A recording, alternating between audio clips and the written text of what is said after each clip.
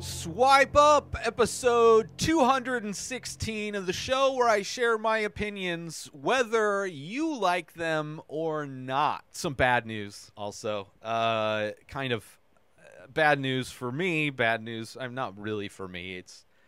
But it's disappointing news because I spent so much time talking about this show and am almost finished with it. But this next story from Deadline, The Midnight Club has been canceled by Netflix after one season.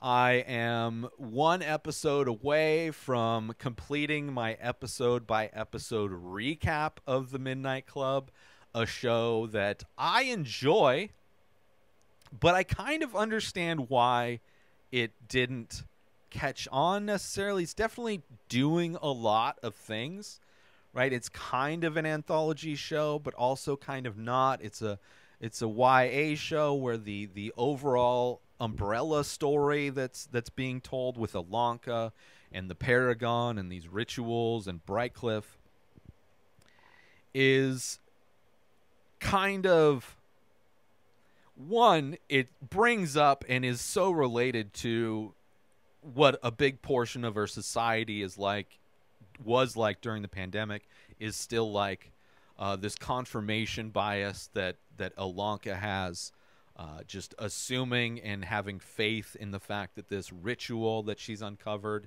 is the answer to curing herself and curing the other people, despite no proof of that and constantly being proven wrong. And there's the natural path person who's also kind of, we're finding out, a cult member who has been pumping her ego, convincing her that she's on the right path. And it's kind of a bummer. It's kind of a bummer that our main character is going down this path that is so related to so many people that I'm sure have been cut out of other people's lives, right? Family members that have gone down the ivermectin rabbit hole, that have chosen to listen to stand-up comedians like Joe Rogan's medical advice. Joe Rogan, who books the guests on his show and chose scientists that will back up his assumptions of things.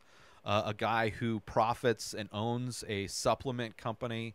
A guy who he's perpetuated pseudoscience in the past, trying to legitimize a scientist who was an AIDS denier, trying to get this AIDS denier scientist debates with legitimate scientists, which he wasn't able to do, right? Somebody that has a history of the pseudoscience type of stuff, a guy that's best friends with Alex Jones, one of the most disgusting humans on the planet, who just gave his platform to a white supremacist, anti-Semitic Kanye West, right? There's a lot of things in our life that we've had to cut out of our life that have this confirmation bias, that have this like faith in this pseudoscience, and to have that in somebody, in our main character of a show, is kind of tough. It's kind of tough. Despite the fact that Alanka means well. She wants to heal her friends who all have, terminal diseases. And it introduced the world to Ruth Codd, which I hope this is a springboard for her to do more acting, if that's what she chooses to do. But one of my favorite characters, definitely. Mike Flanagan, a great director. I love all of his horror films. Somebody that created what many people consider to be a masterpiece in Midnight Mass. I don't necessarily consider it to be, but I can see why people would. For this show to be the follow-up to that, kind of a bummer. But also this show, like I said, it's trying to be an anthology series, right? All these kids get together at midnight and tell stories. And while they're telling these stories, they're acted out by the actors of the show. So it's like, there's stories within the story. Each episode has a unique story told by the kids. And it had the overarching story that is the thing that ties this anthology together, is interesting, but I think it suffers from the fact that it's trying to be, it's a really interesting way to do an anthology series, but the stories aren't, like, some of them are better than others, and the stories that are told illuminate aspects of the character that's telling the story, which is a very interesting thing. All of the stories are based on books that were written by the same guy that wrote The Midnight Club that the show is based on. So it's like structurally the ideas that they used to create the show are amazing.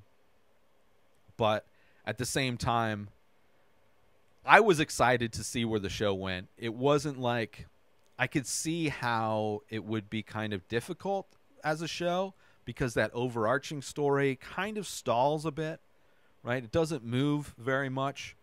There's a bit of a cliffhanger at the end, like we're kind of see that, like, oh, there's definitely more to be mined from the history of Brightcliff with Dr. Stanton, with Julia Jane, with the good humor people, with the Paragon and all of those things. There's like a lot of questions that still need to be answered after the first season, which I feel like it didn't do enough to answer any questions throughout the first season, and that's probably why it didn't catch on, right? Which is a bummer. It's a bummer. I'm still a huge fan of Mike Flanagan. All of his movies are great. His shows are great. Whatever show he does, I'm sure it'll be great as well. I just feel like maybe it was trying, the idea was better than the execution, maybe. And Wednesday is amazing, right?